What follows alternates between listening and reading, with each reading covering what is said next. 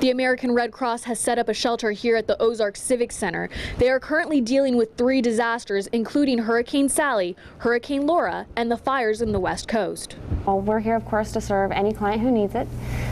If they have homes that are flooded, any kind of damage, we're here to open our doors and make sure that they get any kind of relief that is necessary. The Ozark Civic Center is the only shelter in the Wiregrass region. The Red Cross says COVID-19 has created obstacles for them to overcome, but they are managing. Things become a little bit more difficult. We have screening, of course, and then normal food distribution has, of course, been altered a little bit, so people are now able to eat at their beds where they normally wouldn't be. But of course, we're taking all the necessary precautions that we possibly can to reduce any kind of risk of further infection and furthering of COVID. The shelter is equipped to handle 65 clients and has beds socially distanced. They opened up Wednesday afternoon at 3 o'clock. We'll be here until we're recalled, so whenever relief has been given and we're no longer in an emergency area. The American Red Cross is responsible for all COVID-19 precautions. Covering local news first in Ozark, Ileana Capeyan, WDHN News.